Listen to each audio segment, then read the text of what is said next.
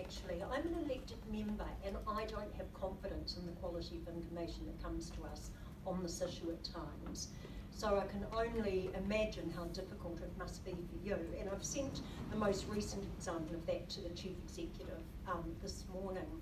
Now, I got myself arrested, protesting over the lack of quality information, untimely information, and incomplete information.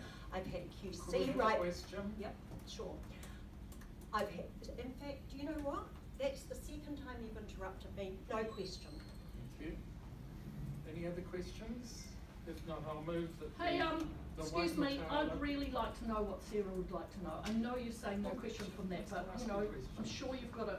Does anybody else have any other questions about this? So I'll move this that is the your Waitemata reputation. Board thank Gael for her presentation and On the Western Springs misinformation. No, we can't say that. On the Western Springs mail drop.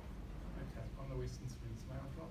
Sorry, why can't we say her perception of misinformation? Well, that's not what she said. Yes, I did. My email clearly says that it was on consultation of misinformation.